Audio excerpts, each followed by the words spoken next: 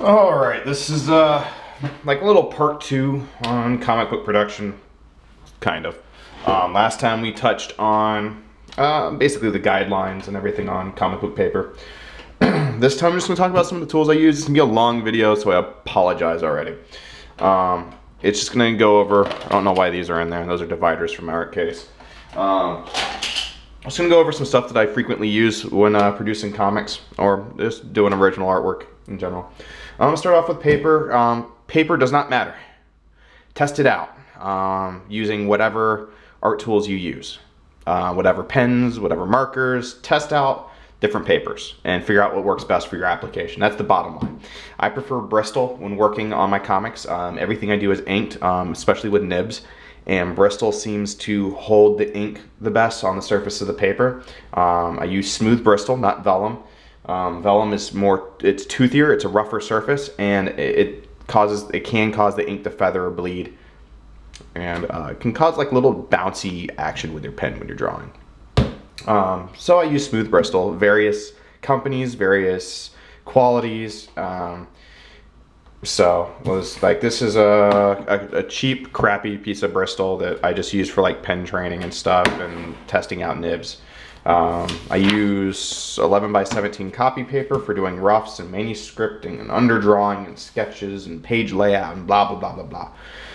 14 by 17 Bristol by Canson. This is the foundation series. It's like the Strathmore 300. I buy 14 by 17 so I can cut 3 inches off one side and do 11 by 17 when I really desperately need comic paper, or if I'm doing a cover or something where I don't care about guidelines so much. I just draw the guidelines on colored pencil or pen, or don't care about them at all. Again, 14 by 17 Strathmore 300, all smooth.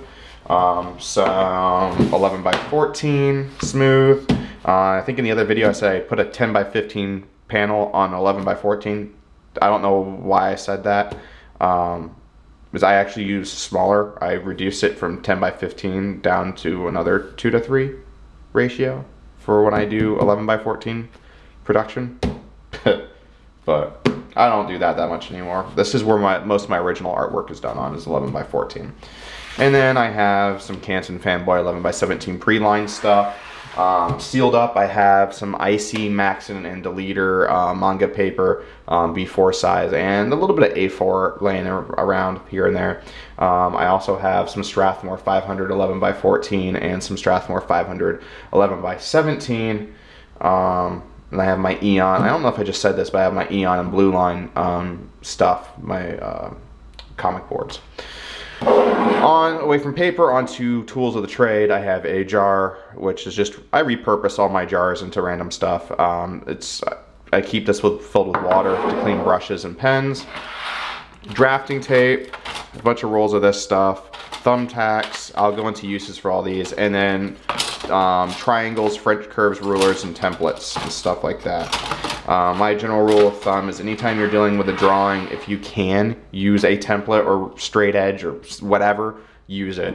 It helps. Don't skimp out on line quality just because you're trying to rush it.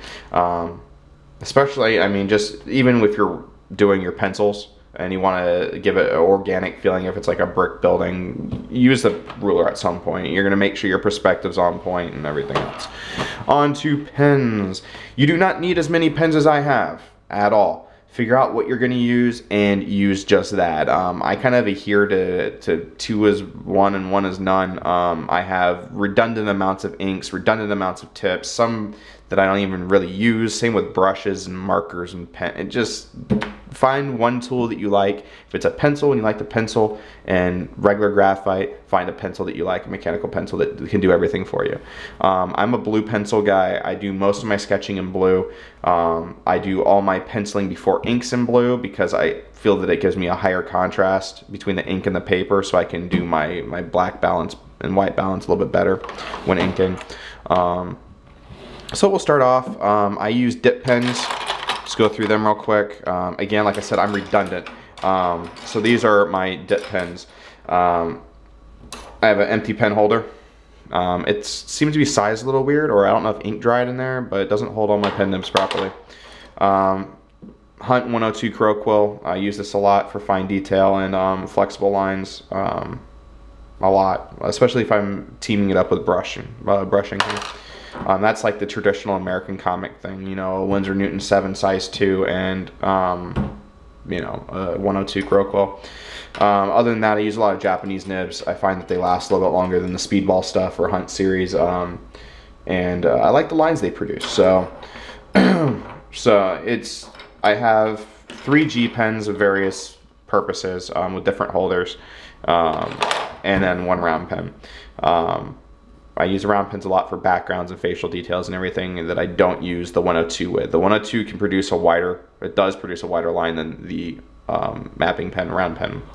I have a thing full of nibs that's just got redundant amount of different nibs. I'm going to do another segment on nib inking where I'll go into more detail about that. This is actually my second take on the video. The first one was way too long. I'm going to pencils.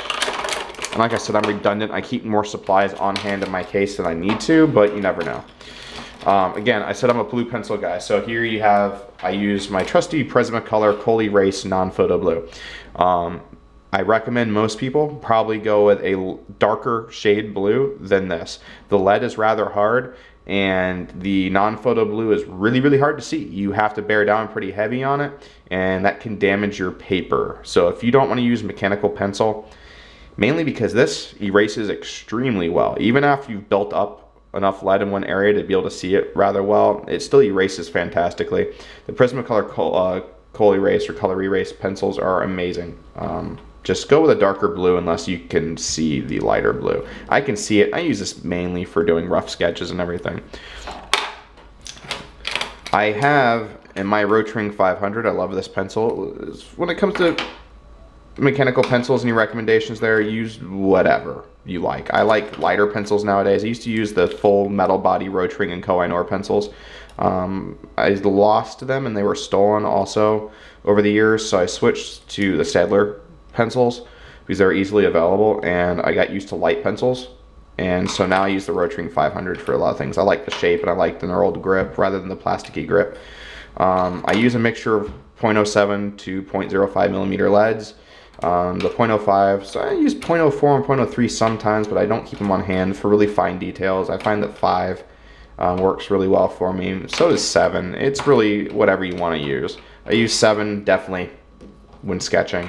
My blue is a 7, and like I said, I use blue the most. For mechanical pencils, I use Pilot Neox non-photo blue, and this stuff is amazing. It is made in Japan and sold in Japan, so find some places. I know JetPens sells it. That's actually where I bought it. It's probably the best. It's not overly soft or it doesn't break too easily like the old Pilot soft blue stuff. But this does have a tendency to stain the paper just ever so slightly.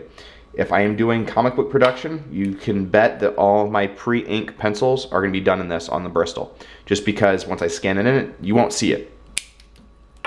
I do not scan, I'll get into that in another video, but you don't see it with the way I scan my artwork. So mechanical pencil, doesn't matter which one, those are the ones I use. By no means are my art tools the absolute best or what I tell you you should use. It's just what I use. It gives you an idea if you're interested in doing comic book art or manga, which is a little redundant to say, but next are my brushes. I have some Winsor Newton Professional Series watercolor brushes plus some Grumbacher. I use sizes 3, 4, and I have a 5/0 that I don't use for anything. It's a 5/0 miniature brush, and I don't use it for anything. It's pointless. The bigger the, I'll do a segment on brushes too. I also use Winsor Newton Series 7, size 2, 3, 4, and 6. And Raphael 8404s. However, I no longer have my Winsor Newtons. They were stolen, and my Raphaels got damaged during my moving process a while back. I do have some more Raphaels coming out. Note on that, the Raphaels seem to be a little bit more consistent, so I recommend buying Raphael 8404 series brushes.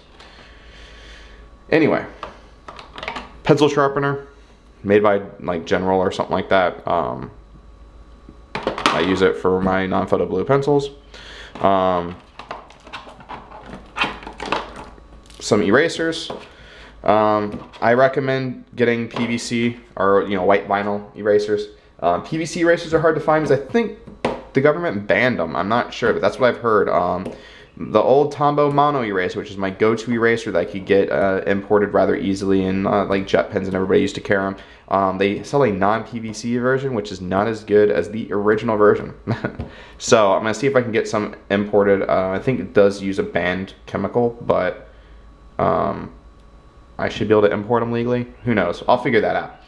If anybody knows a domestic source to get the original Tombow Mono plastic eraser in the blue, let me know, because I love those erasers. Really, any eraser that erases pencil and doesn't damage your paper, it will work. I have a kneaded eraser. I'm not a big fan of these. I know people that swear by them. I find that they just don't erase pencil as well as I'd like them to, and I use them mainly for lightening my pencils when sketching if I don't want to completely erase something. Staedtler Mars Plastic is a great eraser. It's not too hard on the paper. It does produce a lot of dust, which doesn't really matter. You feather dust it away. It doesn't matter. However, the Faber-Castell Dust Free do produce dust, but not that much, and it does clump together, but it's very soft on the paper and picks up pencil lines very, very well. This is kind of my go-to eraser nowadays. I like them a lot. The Factus white vinyl are pretty good too. Really, any eraser that doesn't damage the paper that you're using, that picks up the pencil, will work. Now for my millimeter pigment liner, whatever you want to call them, and markers. I use Staedtler pigment liners. They have a good line quality. It's very consistent. A little bit more so than the Microns in my opinion. Good quality ink. Not available in brush pens and stuff like that. It's more of a technical pen rather than art. It is archival quality, just like the Microns. I do have Microns. A note about the Microns is the sizes listed here, like the 05, 08, whatever, do not correlate to the actual size of the line. The 05 is a 0.45 millimeter. The 08 is a 0.5, I believe. Yeah, 0.5 millimeter. Whereas the Staedtler, the 0.7, is a 0.7 millimeter pen. Just note that. These are good pens. They have good line quality and everything else. I like it, and my battery's probably going to die on this video, so I'm going to try to speed it up. Prismacolor Cool Gray, 20 through 60%. I use them just for sketching and some original artwork stuff. I do all my toning and grayscaling and everything for comics digitally. Only last thing I have is ink, and I have a redundant amount of ink. My main two inks are my Kaimei and Pilot inks from Japan. They're extremely good. They flow well. I'm going to go into them more. Speedball Pen Cleaner is great, but you can use water and everything for your pens as well. Speedball Super Black, Icy Super Black, and then my white fluids that I use are my White Deleter number 2 and Pro White. These are the best two correction fluids I've found. If you want a white ink that you can use with your pens to do like finer detail stuff and use with your nib pen, Deleter number 1 works really well, and then Pen White. I think it's Dr. Martin's Pen White. Works really, really well as well. So, but that Icy Super Black is like 5 years old, if not older. It still works well. It's really aged, but it's got a nice, I like it. Condensing your inks is something I'll talk about later, and I do recommend it, especially if you're using your brush for inking. The brushes I have, the main ones that you just saw are my Beta or Spot Black brushes.